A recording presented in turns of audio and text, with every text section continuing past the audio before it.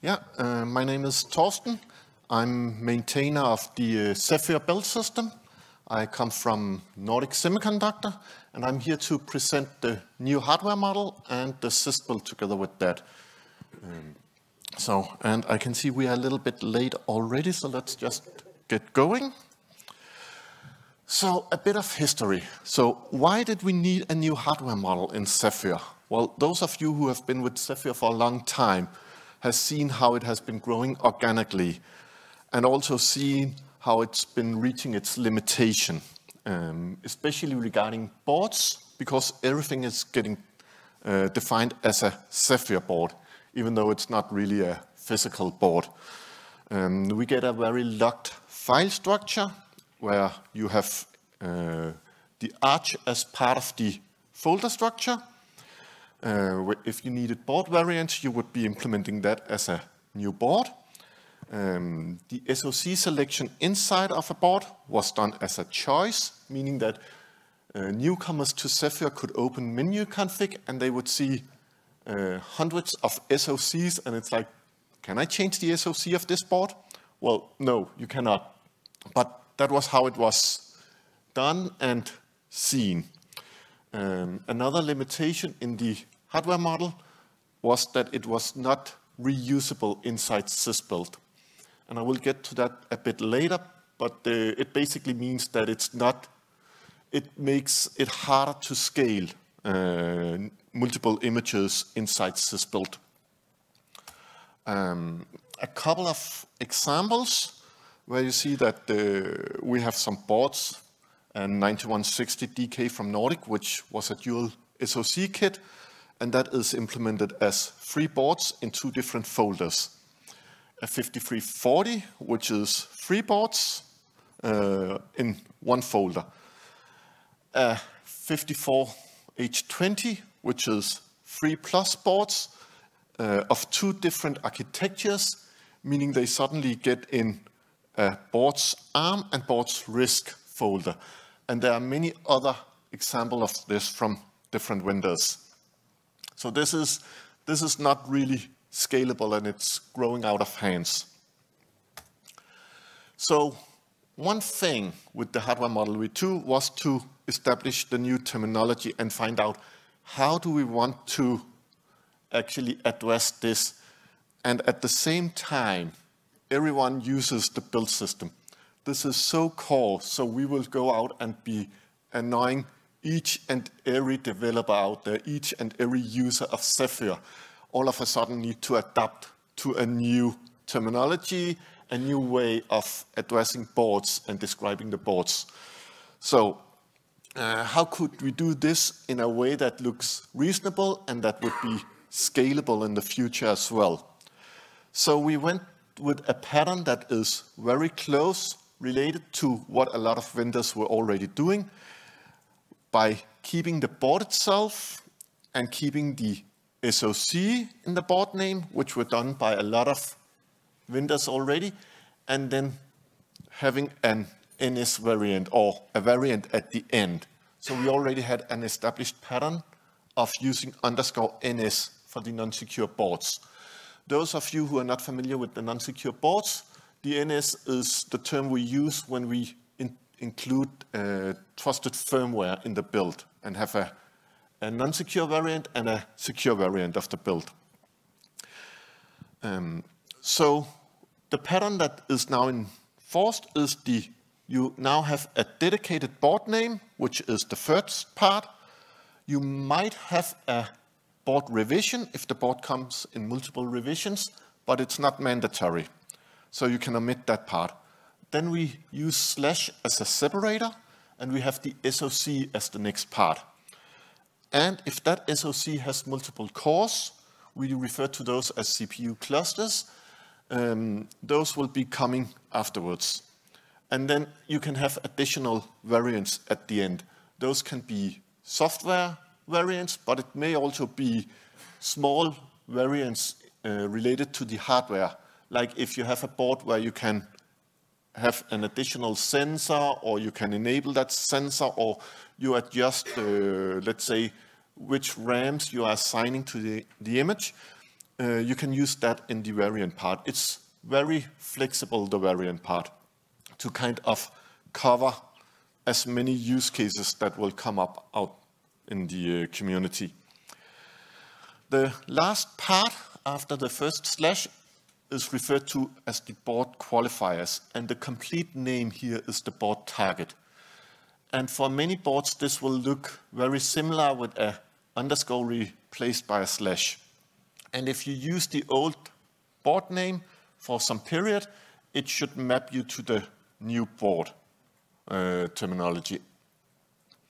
So a bit of what I just described. So we have the board qualifiers, all of the additional tokens separated with the slash and the board target. Yeah, I think I went through this. So on the hardware model v2 features, one thing we wanted to avoid was this locked structure that we have in hardware model v1, where everything is locked down under its architecture. We wanted to make this more free where you wanted to place it, and then have guidance in the Zephyr community or the Zephyr repository, so that we enforce a certain structure there. So we enforce a structure of boards / vendor. So Nordic boards would be under Nordic, boards Nordic, and analog devices would be under analog, and ST under ST. But of course, if you have out of 3 boards, you can use the structure you decide in your own project. This becomes reusable inside of Sysbuild because the kconfig tree has been split in 2 parts. One part describing the SoC and the board, and another part describing the Zephyr parts with selection of drivers and selection of other kconfig settings that you might want to have enabled for your board or you require by your board. Yeah, and then we have made some common description in the YAML for the SoC, the CPU cluster, the variants, series, families, and those are placed in a board.yaml.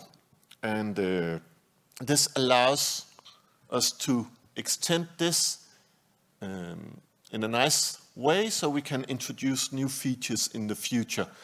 We will also be able to more neatly allow people to extend a board out of 3 by creating new variants.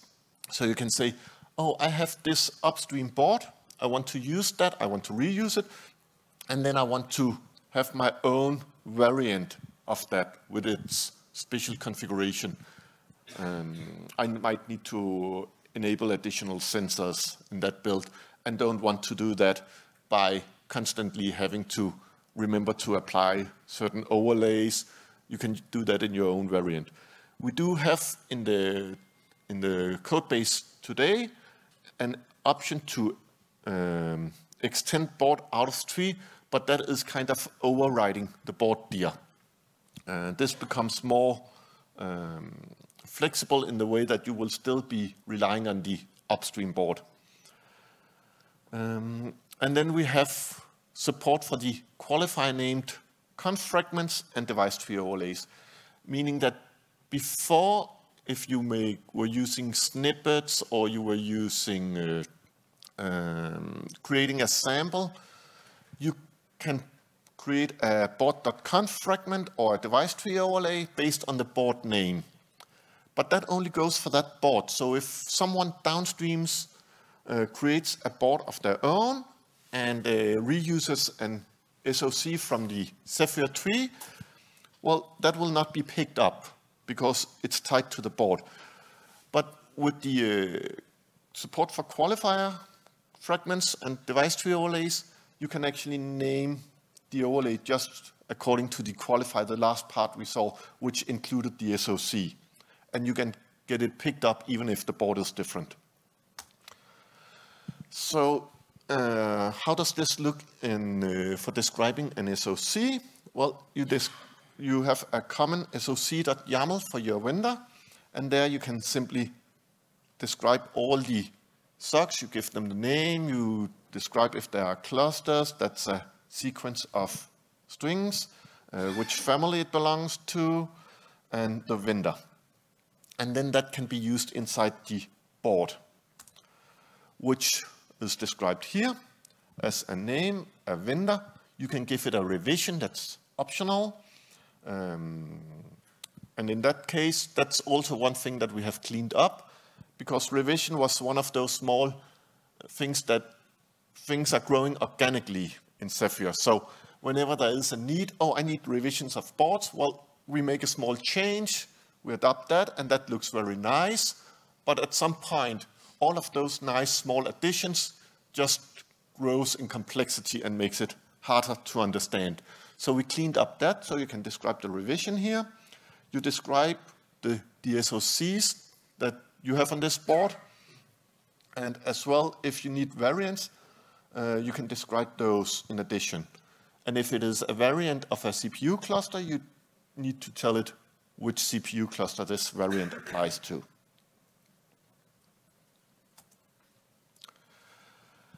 So on the kconfig SoC, we cleaned up that part, as I just said.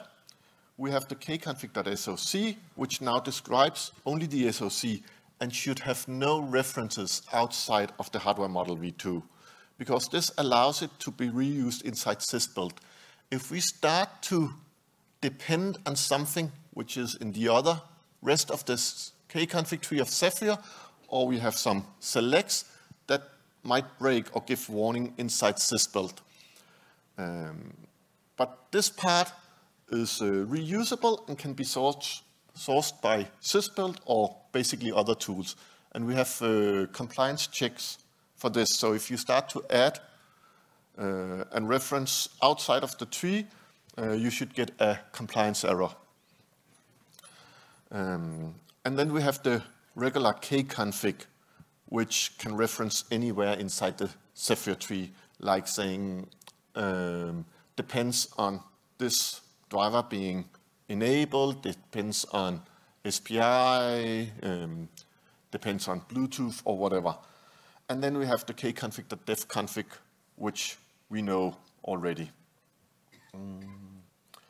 And we have cleaned up the SoC selection, so that is done automatically now. So you cannot change that anymore. It's promptless. So all of this, of course, sounds very nice, but what to do with this in practice, and where does it benefit? Well, if you have ever worked with MCU boot and single image builds, you know that each image must be built and flashed independently. And it requires you as a developer to keep the configuration in sync between the images. And it's easy to get wrong or forget to pass on a setting. I don't know how many of you have ever spent hours in getting MCU boot to work with a particular sample, but that can be challenging sometimes. You might choose a wrong offset for the header, you might mistake forgetting the signing key in one of the samples, and so on, and your board doesn't run. So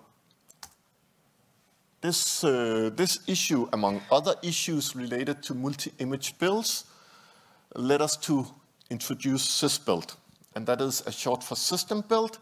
And what is a system? Well, that can be anything. It can be one board with two SoCs or multiple SoCs. It can be a board with a single SoC but multiple cores. In principle, it can be, in futures, multiple boards. We are not there yet, but introducing the Sysbuild as a first step and a foundation allow us to, in future, expand the usage. It's a top-level CMake project, which can include other images. It can configure parts of the all of the images through centralized kconfig options. So in the Sysbuild, you can say, okay, I want this kconfig for MCU boot, and I want to propagate that to all my images. It can be extended in Zephyr modules and user application, as you are used to. It's supported natively in Zephyr, and thus works together with the Zephyr tools like West.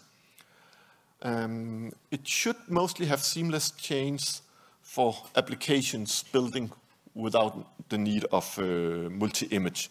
So you can use Sysbuild to still build a single image. It lives in the Zephyr repository, and we are having enhancements added to it. Like there's a PR opened related to out of tree extending an upstream board.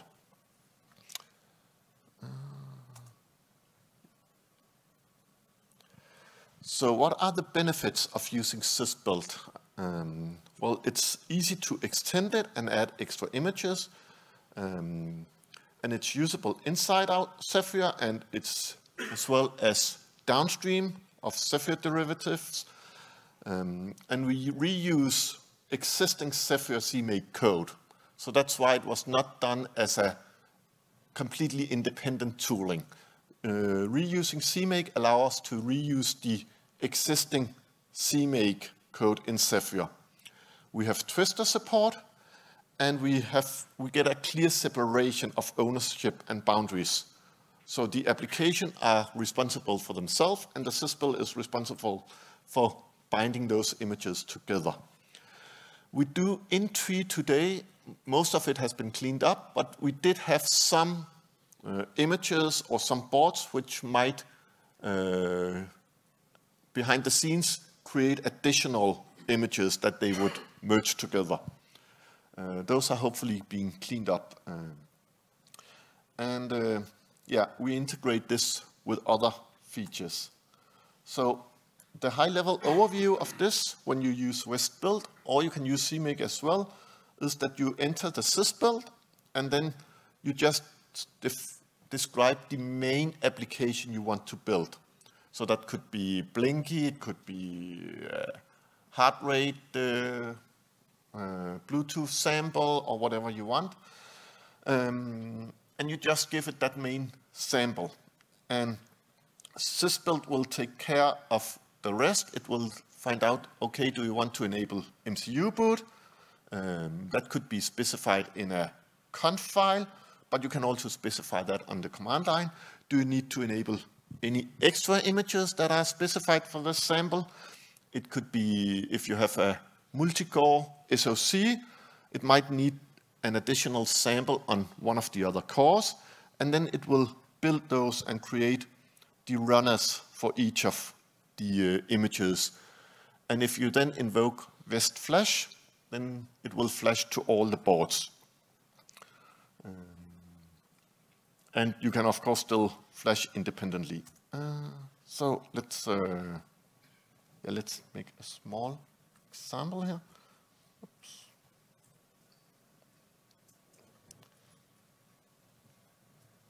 So let's see. I just take a, is this too small?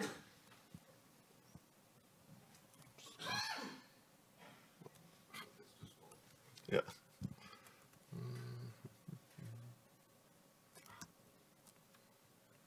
Just, I think I'm on the run keyboard layout.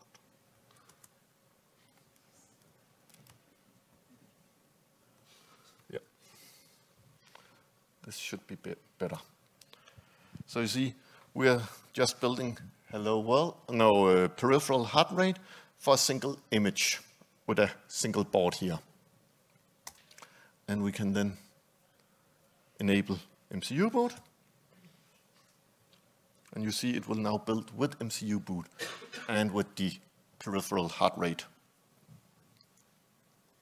for both boards.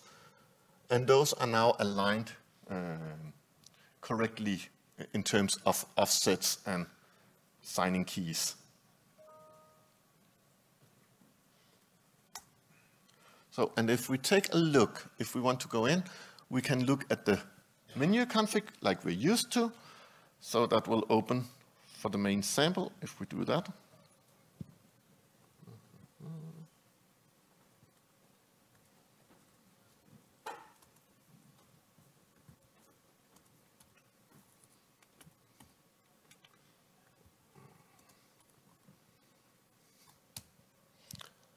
It will just open the regular sample. And we have a similar kconfig for Sysbuild, or menu config for Sysbuild. So you can go in and configure each of them as you like. And each additional image that has been added will also get a menu config. But the regular menu config, as you know it, goes to the main app that you specified when starting the build. So all that is nice because we have given you MCU boot, we might give you some other images upstream, but how do you add your own image if you need to? For that, you need to describe the image in kconfig. You need to integrate the image into Sysbuild, and you can control any required settings from Sysbuild into the image. So if we take an example here, before hardware model v2, this will give you a hint of the cleanup I described before, is that you tell here that, okay, I have a netcore board, and this is on a NIF53, and you see here that we have an NIF5340DK from Nordic, but we also have something called an audio DK, and users might create a board of their own based on the same SoC. And here you see that, okay, I need to default to the CPU net if I'm building for this board. I need to default to another CPU net if I'm building for another board, and so on. And all of this can be described in the application, but this is not really scalable. Instead, with the hardware model v2, we can now go in and look at the SoC, because we have that available, and we can say, okay, I need to adjust this board because I know that the terminology of hardware model v2 tells me that the SoC is on the second level and the CPU net was the cluster variant. So if I'm on a NIF5340 CPU app, I need to use the same board. And remember now, the board itself is the first part of the name, and no longer the whole board target. So I still use the same board, and I just adjust the qualifier from being a CPU app to be the CPU net, meaning that if a customer comes along this sample and wants to create his own board, he can do so, and it will still work together because the SoC is the same, and thus the CPU qualifier is also the same because that's defined by the SoC.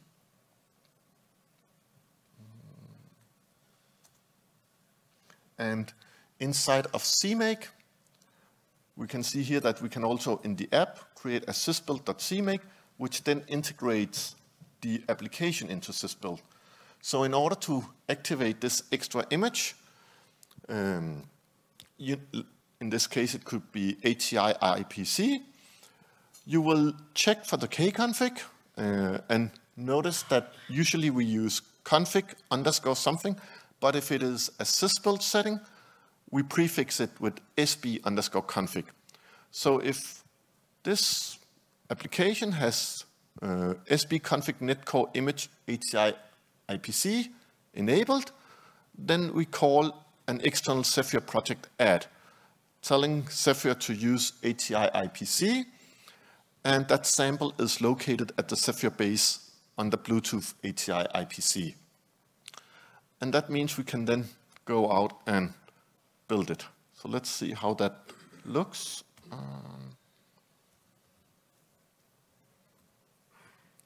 So we can take a look at this one. So we just built for the 5340DK, and you see, oh, it just built one sample here. But that's not good because this is a dual core SoC, and in order to run Bluetooth on this one, I actually need to have Bluetooth, I need to have my sample host on the application core, and I need to have the Bluetooth controller on the network core. So we can take a look at how do we do that. So we go in, and we have what I just described before.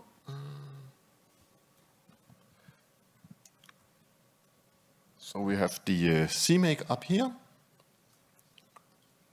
And I've been cheating a little bit, so I have the kconfig down here that is ready to write. And you see, as I just presented before, I just default the board here. So let's write this file.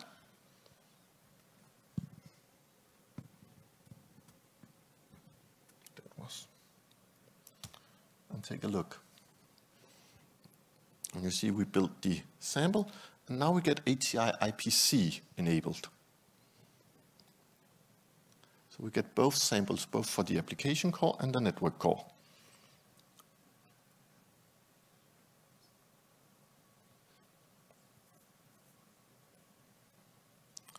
And if I build for the other board that we had just before, the 52 board, which is a single core SoC, you will see that this one will still just build a single image.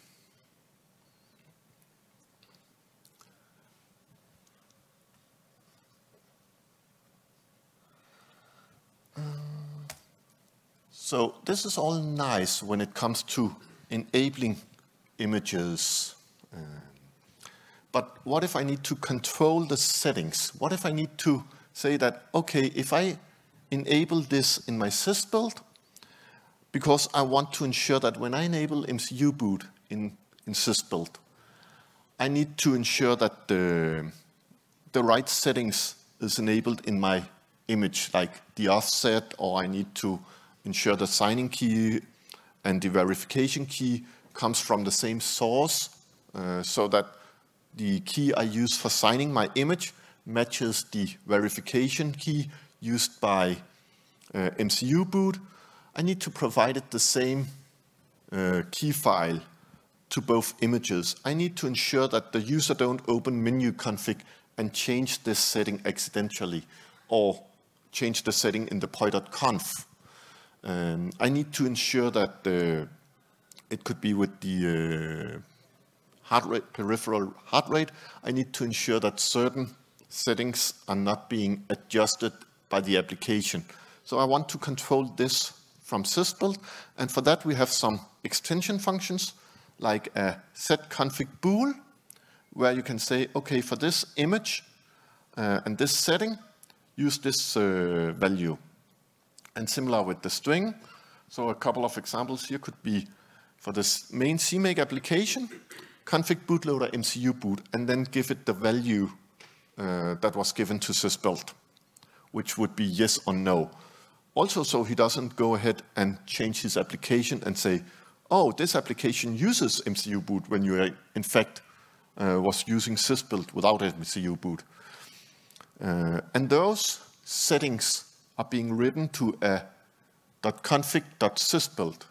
Now the normal .config is the one used by Zephyr, but then .config.sysbuild is a Sysbuild file that is pulled in together with your poi.conf and other config fragments and takes precedence over those. So if you specify something in Sysbuild and you have configured it in Sysbuild, well, that will win. And if the user tries to change it, he will get a warning and saying that this value was restored back to the value given by Sysbuild. Yeah, so where can I add extra images? And we just saw that you can add those to a sample. But if you are having many samples and you want to have a common image applied, like MCU boot, or in the example I just gave with ATI IPC, you can also describe this in a Zephyr module. So in your Zephyr module, just use sysbuild-kconfig and then give it a path to the sysbuild dedicated kconfig file. And similar with the sysbuild.cmake, give it the path to the cmake folder, then it will pick up the cmake list.txt from there and source those into the sysbuild tree and use that. Or, so this allows you to provide extra images, let's say in a hall or in your downstream Zephyr, by creating your project as a and including that as a module. You can then describe this for all your applications. Or you can do it in the board folder. So if you create your custom board, you can also, in your board dir, describe this in a kconfig.sysbuild or in the together with the sysbuild.cmake. So you can ensure that whenever you build for this board, you will have those extra images available. And then you can decide, of course, downstream, if those should be default configurable or if those should be always included in your build. Yeah, and I can see I'm speaking much faster than expected. So we have catched up and have some time for questions if anyone have any. Or want to go back to get some more details on any of the slides? Yeah. I guess a lot of this work was inspired what you did with multi-image builds in the NRF connectivity prior to this. Like what are the sort of lessons learned from that prior work that you incorporated? Yeah, that's a good question, and that's a long story, a little bit of history. So let's go back even before we did a downstream solution. Because Nordic tried to provide and propose a multi-image solution upstream back in 19, I think. Yeah, I think it was 19. But that proposal was considered too intrusive to the build system. So we had to take a step back at that time and saying that, okay, and this again comes a little bit back to what Maureen was saying, start small with the PRs. That's always a good strategy. But that one was considered too intrusive, so we had to take a step back and say, okay, we're not getting multi-image support officially upstream in Zephyr. So we needed to find another solution that was allowing us to have multi-image, but with a minimal amount of patching of Zephyr. Because we all know that, well, that's one of the good things about Zephyr. It's open source. You can do your own patches. You can fork it. But you need to maintain that fork. And you need to upmerge regularly. And you need to adjust your patches to that. So it's much nicer to give this to the community, for the community to use. But we had to, in that case, say we still need some multi-image support. So we went another direction, which could be incorporated in a downstream fork, but not being too intrusive into Zephyr, but also has its limitations. And some of the lessons learned from that, we try to avoid with Sysbuild. So that was part of the history lesson. So it's not because we never wanted to do this upstream. We actually tried, the first try was to push a multi-image solution upstream. So as time went by, we could see that even though we had a solution and a working solution, it was not perfect. It has had its limitation. Sysbuild also has some limitation, but that's more because we have not reached the full level of what we want. But we have put down the foundation now and taking the lessons we have learned from having a downstream multi-image solution to say, okay, what is the core foundation we need for a multi-image solution upstream in order to work and get an approved and have a seamless integration into upstream like I just showed. You can still do a single image build with Sysbuild, no problem there. Or you can do multi-image build. And that is where Sysbuild started. And then it was kind of a little bit, I would not say stalled or hibernated, but it was like not having the same traction, because after the first run, we wanted to get system device tree. We were very ambitious there.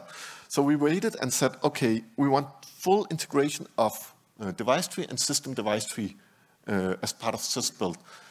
But unfortunately, that seems to not going to happen in the foreseeable future. So then we started to pick it up again and taking the next step with the hardware model V2, saying, okay, we're not getting system device tree now. Let's continue with what we have and then try to follow up. Let's try to clean up the hardware model as a first step and continue from there and integrate that into Sysbuild and then slowly improving what we have there. So did that answer? Great. Yeah, Jonathan? Are there any plans to improve the integration between Sysbuild and trusted firmware M? We have some wishes there, yeah, but we don't have any concrete plans right now because trusted firmware M is kind of doing its own thing, but you can see that as a kind of one of those under the hood multi-image builds as well. But there's no real reason to go out and change just for a change, because that will impact a lot of people. But it would also be nice for some parts to maybe get that integration done a little bit differently, because it is, with trusted firmware, it is a bit hard to make some of the adjustments into trusted firmware itself. It's not really because of Zephyr in that part, but it's also the way trusted firmware integrates to Mbed TLS, making it hard to kind of substitute the Mbed TLS that TFM wants to use with your, that could be if you want another version of Mbed TLS, or if you want to use another library that has that follows the same Mbed TLS API, like Oberon. It's a bit harder to integrate those with the TFM. So it would probably be if we could be cleaning up part of the integration there, that could make it. So, yeah. Does this Sysbuild support providing binary blocks to the board? If it supports overriding binary blobs on the... Yeah, so the question was, does this Sysbuild allow overriding binary blobs on a board? Correct? Yeah. Well, the binary blobs as such is not supposed to be part of Sysbuild per se. I think it's more, is it because some of the images or some of the samples are enforcing merging with a binary blob? Yeah, exactly. I was thinking about connecting the flashing process in the Sysbuild with some binary blob that is open tree. Okay, so you want to integrate a binary blob with Sysbuild. Okay, then I better get the question. Yeah, I was more like, okay, was Sysbuild, because I know that there has been some PRs at some point which wanted to always merge a binary blob into, or include that as a C array, but no. Okay, yeah. Well, in that sense, now we just saw that we were using external Zephyr project add, but with Sysbuild you can actually call an external project as well, and then in that project you could tell it that, okay, I have this additional hex file that you actually want to get flashed, so you create a runner for that. Then West Flash would flash it, but it would not merge it at this point. There you would need to do a different thing. And that was, by the way, one of the lessons we learned with NCS, because West Flash is always flashing a single hex. And that's a problem when you then need to merge multi-core systems in order just to have them split again later because you cannot flash both cores at the same time in some systems. Yeah, but that should be possible. It's a little on the edge, so I think it would be appreciated if there are some more generic solutions that could be upstreamed as an extension. Yeah. Yeah, I think speaking on that same thing, I think there's another important feature that I think that would be using actually, for instance, an MCU to pre-build. So that would be a flaw because you sort of want to make sure you use the same bootloader that you had deployed already. You expect to do like a Poland. And I all want to rebuild the bootloader because then you miss out, version compatibility. yeah, let me just for everyone repeat. And this was more like, is it possible to, or will it be possible to use a pre-built MCU boot, or in principle, if it's a more generic question, a pre-built image together with Sysbuild? And yes, this is one of the features we want as well. And this is one of the features we actually have in NCS, where you can go in and say, use this pre-built image instead of building it. So yes, that's one of the features that we are still lacking in Sysbuild, but that we want to include as well.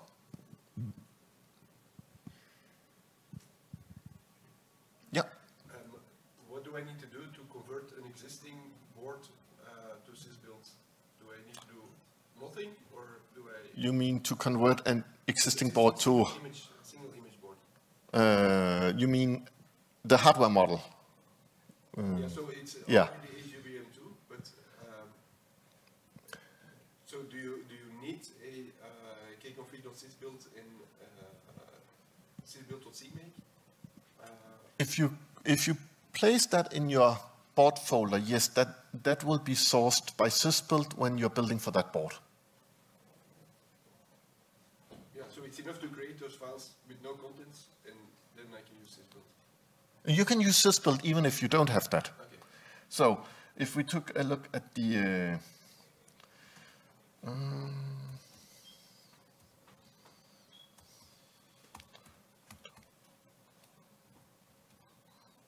I don't assume there's any Sysbuild folders here, you see. So the board doesn't need to have a Sysbuild folder. You can still just call Sysbuild with that board. It only provides additional options to Sysbuild. And that could be, we have some boards which are actually which are describing additional settings for Sysbuild. So we can take, we have an expressive board.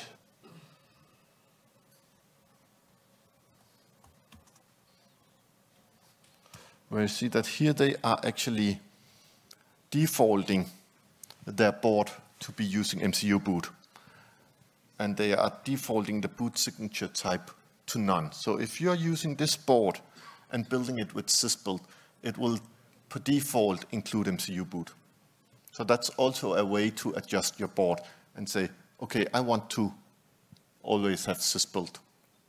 Or I want to always use MCU boot with Sysbuild.